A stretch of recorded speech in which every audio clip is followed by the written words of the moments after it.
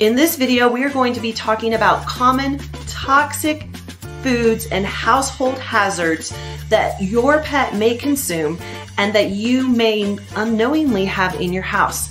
The purpose of this video is to give you the knowledge you need to keep your pet out of the vet and safe at home. Chocolate continues to dominate the poison lists for mostly dogs and sometimes cats from both Poison Control and the ASPCA. Chocolate toxicity is due to theobromine and caffeine, and it can cause lots of problems. It can cause vomiting, diarrhea, increased thirst and urination, panting, restlessness, seizures, heart problems, and it can actually be fatal at higher dosages. The number 2 toxicity we continue to see in pets, both in dogs and cats, is rat poison. It's very common actually because that poison is very attractive to dogs.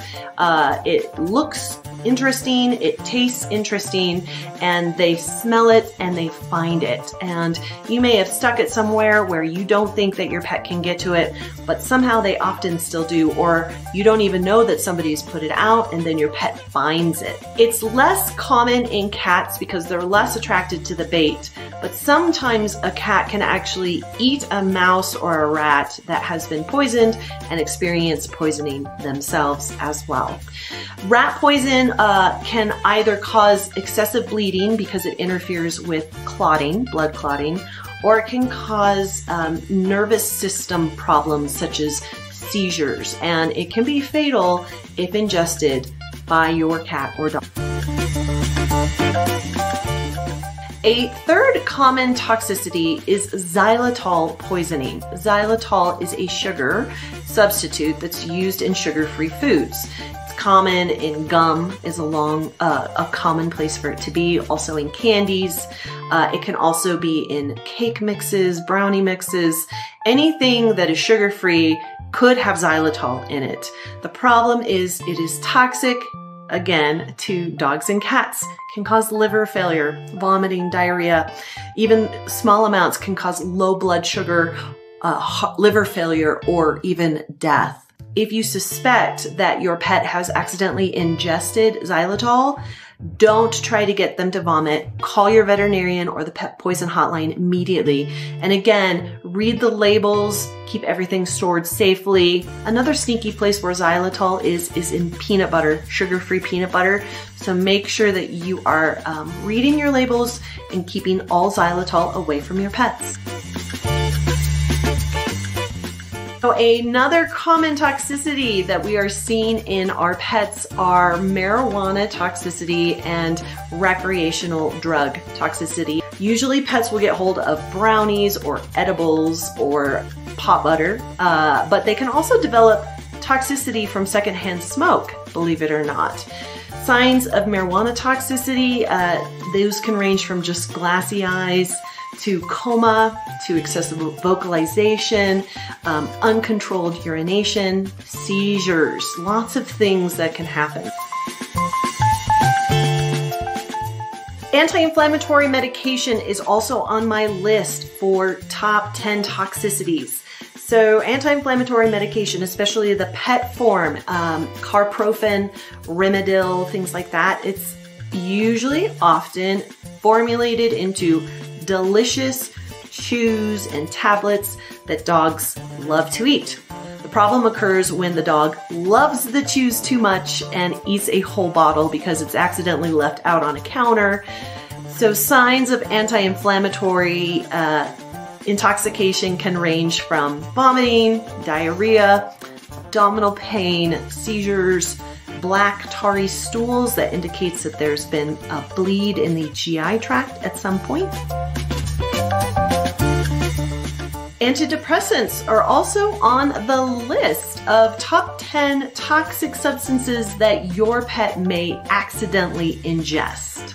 So keep those medications locked up and out of reach of children and pets. Your nightstand or your bathroom counter, not a great place to store those things.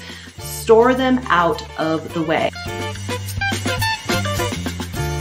Also on my list are grapes and raisins.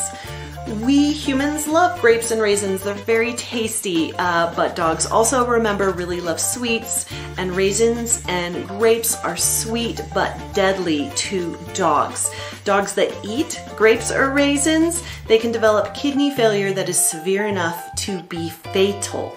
Treatment depends on the size of the dog, how much they ate, the timing, but again, if you're eating grapes or raisins, make sure they're not feeding them to your pets. Most household cleaners are safe, but some of them can be concentrated enough to cause problems. Usually the taste of a cleaner is enough to keep pets away from eating them, but sometimes dogs will still lick things up. Laundry pods, everybody remembers the Tide Pod Challenge. Those can be deadly to pets.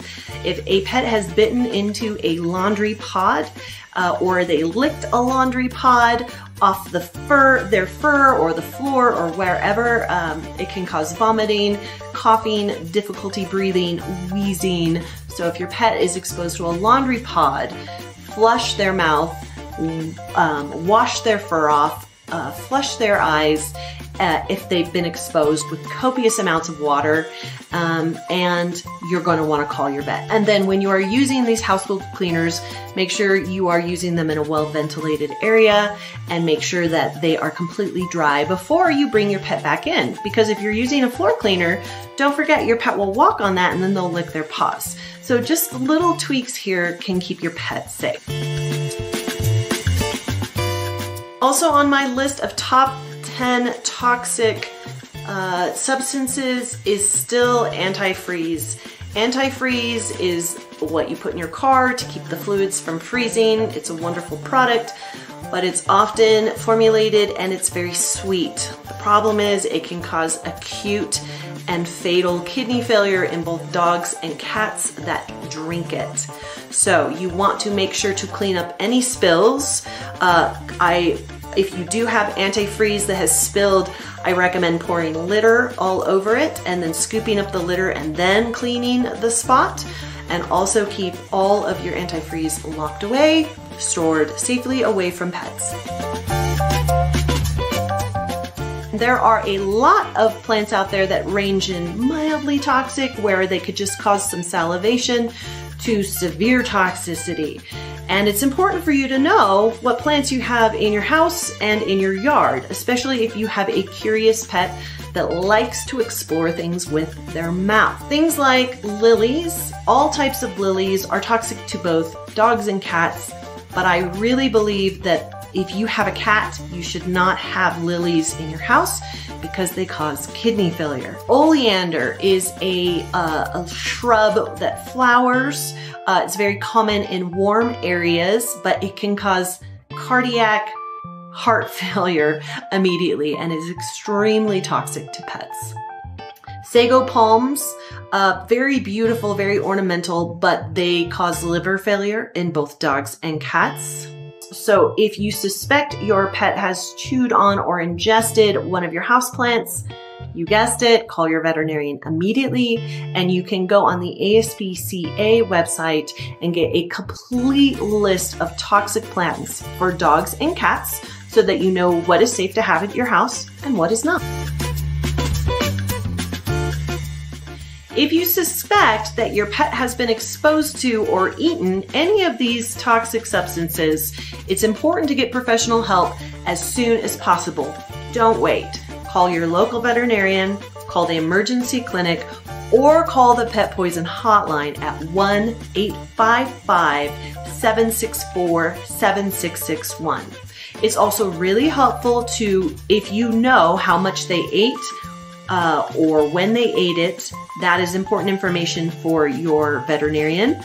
It's also helpful to take a picture of the packaging with the ingredients and the brand name, or bring that with you, because all of that is information that your veterinarian can use to help treat your pet.